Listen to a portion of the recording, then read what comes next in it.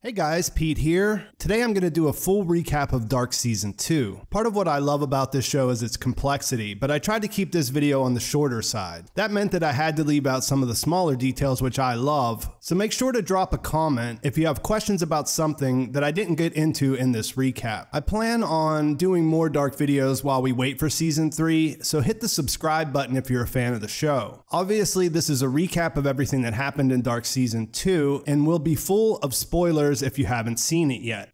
The first episode of Dark's second season opens in a time period we haven't seen yet. There are two characters who at first glance aren't anyone we've seen before. The time period is 1921, and the characters who we see digging the passage in the caves are a younger Noah and who I presume to be an older Bartosz. We never get confirmation that this is Bartosz on screen, but I would be shocked to learn that's not the case. Noah kills the second man with a pickaxe after he accuses him of losing his faith in their group, Sic Mundus. Before he's struck down, he tells Noah that he hopes that a day will come where he doesn't believe everything that Adam tells him. He says that he should ask him why he took him in and why he chose to call him Noah. Adam, whose face is covered with scar tissue, is the leader of Sic Mundus, and the older Noah, who we met in Season 1, is also a member. We learn that they're looking for missing pages from the Triquetra notebook, and Adam says the apocalypse must come to pass. Younger Jonas wakes up from a dream of having sex with Marta in the future. Remember, he was sent there after touching young Helga through the wormhole that opened in the bunker in the Season 1 finale. Season 2 takes place in June. Episode 1 is on the 21st, so it's just over 6 months removed from most of the events from Season 1, which happened in November. Jonas has been stuck in 2053 for a while, and he wants to travel back to stop the apocalypse on June 27th. We see him collecting materials and listening to tapes that Claudia made at some time before he arrived. An older Elisabeth Doppler is in an important role in the future. She guards the area around the nuclear plant called the Dead Zone and kills people who try to get inside. At this point, we don't know why she's doing that, other than we hear them say Sic Mundus creatus est during a hanging. But we do learn that Jonas is determined to enter the power plant, and when he does, he finds a mysterious floating blob inside. In 2020, we meet a new investigator named Claudia, who we later learn volunteered for the position of starting a task force with Charlotte. 6 people have been missing for more than 6 months in Winden, and everyone is on edge. Stranger Jonas arrives at his childhood home right in time to interrupt Hannah, who's holding Boris Nielsens' gun to her throat. He reveals his identity to his mother and also tells her about her husband Michael's true identity as Mikkel Nielsen. Some other setup things that happen in the premiere. Alexander Tiedermanns announces that the power plant will be closing, which means he has to hide the yellow barrels. He decides to bury them under concrete inside the plant so that no one will be able to find them. Bartosz and Marta break up, and later we see him meet Noah and go inside the caves. In 1921, we see older Noah talking to his younger self, who's having a hard time after killing the man at the caves. Young Elisabeth finds a picture of Sic Mundus in a book at H.G. Tannhaus's shop and identifies Noah to Peter. He tells Charlotte, and we see that they're working together, putting together clues in the bunker. In the second episode, old Claudia visits her younger self to tell her about time travel in Winden, and later gives her a map telling her where to find the time machine. She stresses that her younger self needs to stop Adam, and plants the seeds that things could turn out differently with Regina and her father if she succeeds. Egon Tiedermanns is now retired and has been diagnosed with cancer. He begins thinking about things and interviews Helga Doppler, who resides in a mental facility. He can't provide any useful information about Mads' disappearance the year before. Egon then decides to inquire about the man he arrested 34 years ago for the murders of Eric and Jason and the disappearance of young Helga Doppler. It turns out Ulrich is still alive and has been confined to a psychiatric unit this whole time. He doesn't tell Egon anything useful, but the interaction makes him suspect that he was wrong about what happened back in 1953. In 2020, Claudia and Charlotte visit Regina Tiedermanns for an interview. Claudia seems to have an interest in Regina's husband, Alexander. Regina mentions that Stranger Jonas stayed in her hotel during the disappearances, and she gives them a box filled with his belongings that he left behind. Charlotte notices pages from her grandfather's book, and she makes an excuse to leave. Elsewhere, Stranger Jonas brings Hannah back to 1987 to show her Mikkel living with Inez. Hannah now now understands that her husband Michael was a time traveler and the son of the man she was having an affair with. In 2053, Jonas gets caught by Elisabeth trying to re-enter the dead zone after gathering fuel he needed to make things work. He's about to be hanged, but Elisabeth saves him at the last minute, choosing to imprison him instead. Her translator, Celia, frees Jonas because she wants to know why Elisabeth let him live and what she's hiding. Jonas and Celia go back to the black blob inside the power plant, which we found out is known as the God particle from one of Claudia's tapes. The episode ends as Jonas enters the stabilized God particle, leaving Celia in 2053 behind. In episode 3, young Helge becomes the first successful traveler through a new and improved chair. Noah sends him back to 1954, where he returns home to everyone's surprise. Young Egon tries to learn what happened from the boy, but he won't speak to anyone until older Noah comes to visit him later. Older Claudia meets with Agnes Nielsen in the bunker in 1954. We learn that Agnes and Noah are siblings and that she's on the outs with Sic Mundus. Claudia gives her a newspaper clipping, which we'll see her take to Noah later in an effort to rejoin Sic Mundus. We learn that it's a story about Claudia's death. Claudia goes to visit her father at the police station and then visits H.G. Tannhaus for one last time. She gets confronted by Noah, who tells her she's going to die. Before he shoots her, Claudia makes a comment about him being a pawn in a game he still doesn't know how to play. She says if you were free, you would have a choice, and then he kills her anyway. When Noah recovers the missing pages from the notebook, he's visibly shook. We hear him mention Charlotte's name, saying, "No, this isn't right, this isn't true." In 1987, a lot of stuff happens. Ulrich tells Egon who he is and that he's from the future when he goes back to visit him. Later, he brings a photo of Mikkel with him, and that sets Ulrich into a violent rage. Egon also tells his daughter about his cancer. Middle Claudia visits Tannhaus for the first time with his book. He explains the bootstrap paradox, when something exists because it was sent back in time and therefore has no point of creation. He tells her, "The book found me before I even wrote it." She then travels for the first time to 2020, where she looks in on Regina and sees that she's sick. In 1921, Adam asks Noah if he recovered the pages from the Triquetra notebook. He says that Claudia got what she deserved. In the end, we all get what we deserve. In episode 4, we find out where Jonas went after he entered the God particle. He's in 1921, where he meets a younger Noah, who later takes him to meet Adam in his lair under the church. Adam reveals that he is the oldest version of Jonas, and I, for one, believe that. In 2020, adult Claudia is at the library doing research on what happened to her and her father. She learns that her father died and that she disappeared. She then goes back to 1987.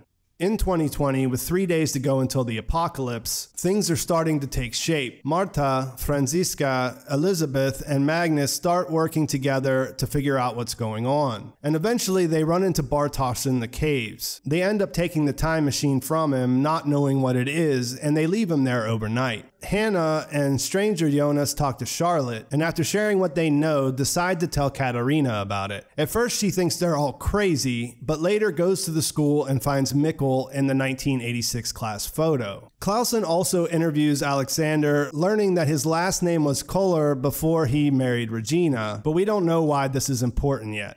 In the 5th episode, Adam tells Jonas that he can change the future and the past if he prevents his father from killing himself. Adam shows Jonas his God particle time machine under the church, which can operate outside the 33-year cycle and take you to any day you want to travel to. Jonas travels to the day before Michael committed suicide. In 1987, Ulrich breaks out of the psychiatric ward and finds Mikkel, but they get caught by the police before they can enter the caves. Claudia also learns about the yellow barrels from Bernd Doppler, who asks her to keep things a secret at least until he dies. In 2020, Charlotte reveals to stranger Jonas that H.G. Tannhaus is not her real grandfather and that she never knew her parents. Later, Noah finds Charlotte and reveals that he is her father, but won't reveal who her mother is. The teens make Bartosz show them how the time machine works, and they take a brief trip to the 1980s. When they return, Marta finds the St. Christopher pendant that stranger Jonas left on her pillow. Episode 6 is the odd episode in this season that doesn't occur in the lead up to the apocalypse. Instead, we are in 2019, the day before Michael kills himself. Young Jonas arrives from 1921, which means we have two versions of the younger Jonas walking around. At the lake, the original one finds the St. Christopher pendant while he's sitting with Marta. They talk and almost kiss, but he leaves abruptly, telling her that he has to go teach his grandma how to use her new tablet. Traveling young Jonas then pulls a switcheroo, because in his mind, he's going to talk his father out of committing suicide, which will mean he'll never exist. He tells Marta, "You and I are perfect for each other. Never believe anything else." They share a kiss, which will lead to his slightly younger self getting laid later that evening. The Nielsens are throwing a party to celebrate Katarina and Ulrich's wedding anniversary. Young Jonas and Hannah go to the party, while the traveling young Jonas talks to his father. We learn that Michael hasn't been suicidal, and he reveals that it was Jonas who led him into the caves and took him to 1986. Older Claudia arrives and tells Jonas that Michael must kill himself so everything happens the same way it always has. Jonas is persuaded, and after a tearful goodbye, he leaves Michael to write his suicide letter. In episode 7, older Claudia's dead body is discovered in the woods in 1954. Egon thinks that she may have played a part in Helga's kidnapping. He asks the boy about her, but he only responds by calling Claudia the White Devil. After stealing the time machine from stranger Jonas, Hannah arrives in this time period to visit Ulrich. After talking to him, she decides to leave him where he is. Later in Egon's office, she says that she's looking for a fresh start, indicating that she might stay in 1954 for a while. In 1987, it's the day of her father's death, and Claudia is trying to prevent it. He tells her that he knows about time travel, and she tries to play dumb at first. Things escalate to where he figures out that she knows, and she gets angry. He tries to call the police to tell them what he knows, and they get into a fight where she tries to take the phone from him. He falls, busting his head open on a table, and she decides to let him bleed out, thinking that this has to happen so that he will later be saved. Before he dies, he says, "You are the White Devil." When she returns to her home, younger traveling Jonas arrives and tells her that they have to leave. He says he knows what she did, but says it doesn't have to happen that way again. When she asks where they're going, he says the future. Clausen confronts Alexander at the power plant, revealing that he had a brother named Alexander Kohler who went missing in 1986, and that he is not him. In the season 2 finale, Jonas explains to Claudia everything that her older self knew about time travel and the coming apocalypse. Jonas suggests that they probably can't change the big things using time travel, but perhaps they can change the details. He says we can change a grain of sand, and with that, the whole world. Charlotte learns that Alexander buried the radioactive waste, and she's worried that Clausen's investigation will lead him to it. She heads over to the power plant to try to stop him. We learn that after finding out that Charlotte was his daughter, Noah decided that he had to kill Adam, and he sets out to do that. Adam isn't fazed by this, saying it's not his destiny to die yet. Noah tries, but is unable to shoot him. And in the process, it's revealed that Noah's wife is an older Elisabeth, meaning Elisabeth is both Charlotte's daughter and her mother. As Adam is telling him that this knot can only be undone by destroying it completely, Agnes and the older Magnus, and who we presume is the older Franziska, enter the room. Agnes takes the gun from Noah, and she's able to use it to kill him. Adult Jonas finds Marta and forces her to go into the bunker at gunpoint. He says he can't watch her die again and begs her to stay there. You might be thinking that this doesn't make sense because his younger self saw her die. And for me, this is one of those things that make Dark great. Even though he knows it probably won't work, he still feels compelled to try, which is what I imagine all of us would do in that situation, even knowing full well that we were at the mercy of a deterministic universe. At the nuclear plant, Clausen gains access and pretty much goes straight to where the yellow barrels are buried. Young Jonas and Claudia go through the caves and activate the time machine, opening the portal back up. He explains that he's accepted that he needs to play a part in the disaster that he wants to prevent. Peter takes Elisabeth to the bunker to keep her safe, and when they open the door, Marta runs out to find Jonas. Claudia finds Regina and also brings her to the bunker. Young Jonas and Marta are reunited at his home where Adam shows up. Adam traveled to 2020 through the God particle, and he's there to kill Marta. He shoots her and explains that in order for him to exist, Jonas had to see her die and feel that pain. In 2053, we see Elisabeth go inside the dead zone and activate the God particle at the same time that Clausen is having one of his police force use a jackhammer to break into the concrete that was poured over the yellow barrels. Charlotte gets there and tries to stop him, but he won't listen to her. He insists on opening it. At that same time, Elisabeth activates the God particle in 2053. Older Magnus and his partner activate theirs in 1921, and we watch as the contents inside the yellow barrel that Clausen opened becomes the God particle. We watch as a portal opens up where Elisabeth in 2053 can see Charlotte in 2020. They go to touch each other, and that's when the apocalypse hits Winden.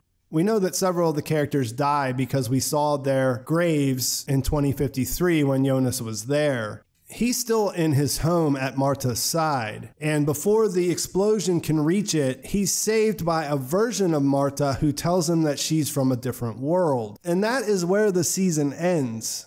So the original Marta dies, and we learn that there is one from a different world, however you want to describe it, who swoops in and she takes Jonas somewhere. We have to imagine it's wherever she came from. Claudia, Regina, Charlotte, and Peter, and also young Noah, who showed up there, survive in the bunker. Stranger Jonas found Franziska, Magnus, and Bartosz and took them somewhere before the explosion hit. It certainly makes sense that they'll end up in the 1921 timeline, but we don't know how many stops or what's going to happen between now and then. We don't know what happened to the older Elisabeth and Charlotte when they touched, where they ended up. So it's pretty exciting heading into season 3. Let me know if you have any questions in the comments because I'm going to leave it there. Please like this video if you enjoyed it and subscribe to my channel if you haven't already and you're a fan of Dark. I have more Dark videos coming up, and thanks for watching. I'll talk to you soon.